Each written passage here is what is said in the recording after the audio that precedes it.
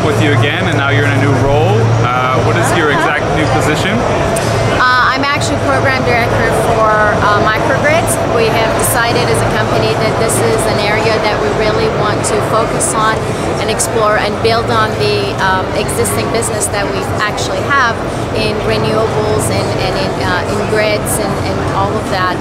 And we also have solutions already on the microgrid side that we have been implementing. So we just decided that we want to take it to the next level because we believe this is a market with tremendous growth opportunity around the world that also addresses some of the things that we were talking about today in terms of decoupling economic growth from environmental impact, etc. It's an area we really want to participate in.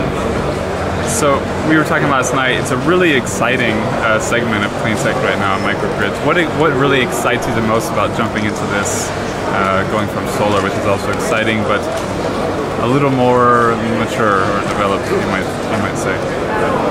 What's exciting about microgrids is that it's a market that doesn't really exist today per se. It exists only in a traditional form.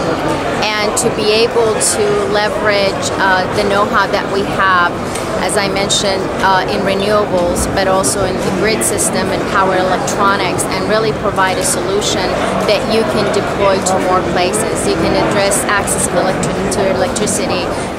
We're also going to address power security, and as a whole, really bringing the technology into sort of a production level where you can really deploy it faster, you can deploy it at higher volume, and address the energy challenges that we're facing today, because it's not going to be everywhere where you're actually able to pool transmission line to address some of the energy demands that are required today.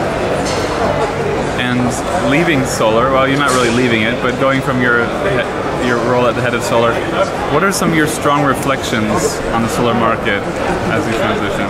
First of all, what a ride.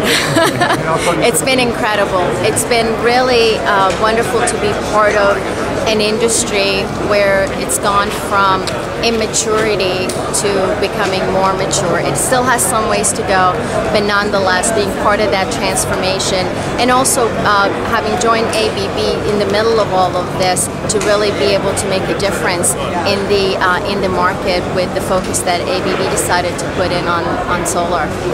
And I'm not sure if you can say, but guesstimating, what percentage of ABB's focus right now is on like solar, microgrids, electric vehicles? And if you can say, you know, where do you think that would go in 5 to 10 years? How much more of your company's focus do you think will be on those things?